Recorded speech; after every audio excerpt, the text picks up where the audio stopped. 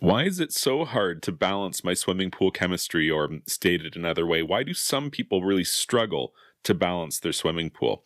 And if I'm trying to be as helpful as possible here, the best way that I can describe this is that if you get too many sources of information, you're almost surely going to have conflicting information. You kind of need to choose one source and use that source to learn swimming pool chemistry. And that's like, we're talking science here. There really is only one approach to maintaining swimming pool water.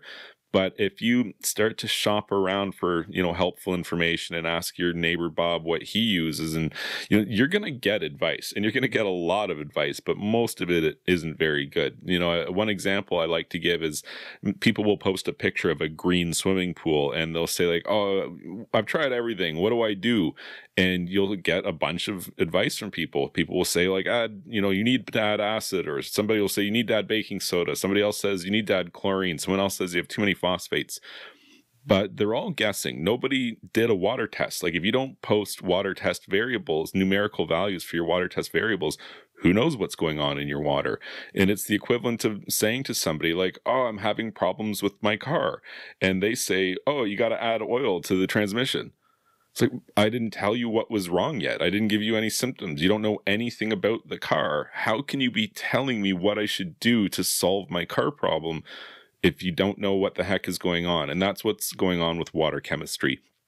If you're getting advice and then taking action based on that advice, and nobody's done a water test, and nobody's talking about the numerical values for your water test variables, well, then there's probably a pretty good chance that you're making a mistake. And here's the big problem. If you don't understand why you're having so much trouble to balance your water chemistry, it's a moving goalpost situation. Like, maybe you even were doing a really good job and your pool was almost balanced, but then it rained last night.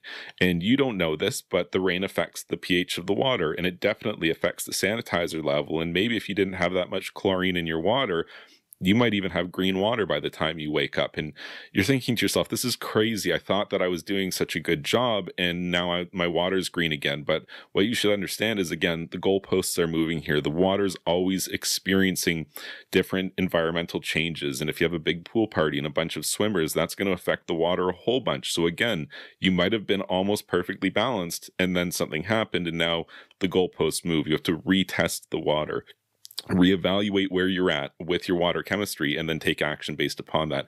And again, never take action like adding chemicals to your pool based on advice from somebody who doesn't know the current water test variables for your water.